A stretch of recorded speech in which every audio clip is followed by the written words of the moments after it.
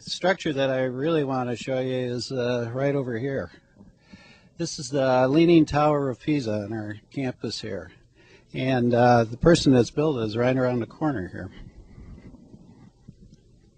It's Brian Varney. Careful that cord there. Brian is a 1990 graduate of Northern, and he's going to tell us a little bit about this amazing structure. Well, it's, as you can see, the Leaning Tower of Pisa. It's about 12,000 blocks.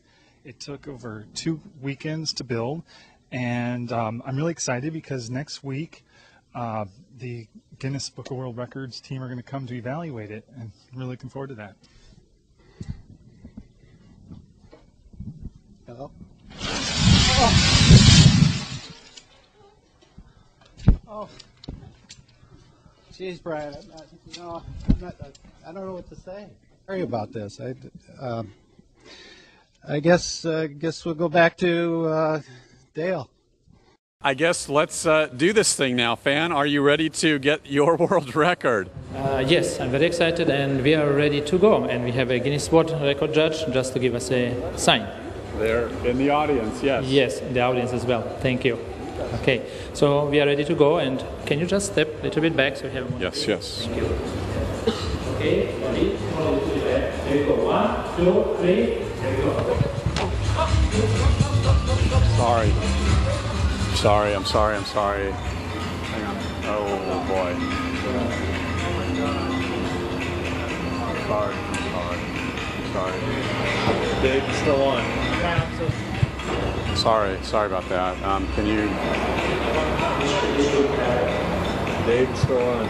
I'm sorry, Ed and Ann, we'll send it back to you, sorry. Now, will you do some ice carvings on the spot while you're out here? Yes, absolutely. We're doing some of the carvings each day. And again, you'll see me working on this piece a little later on in the freezer and finishing it up. But for example, this weekend we're going to be doing some gargoyles off of the Notre Dame Cathedral. So there'll be some other pieces that are recognizable. Now, can I take a closer look at this? Because why is this your oh my God. I am so sorry. I'm so sorry. Dude, are you serious? I'm so sorry. It was just an accident. We'll talk to management.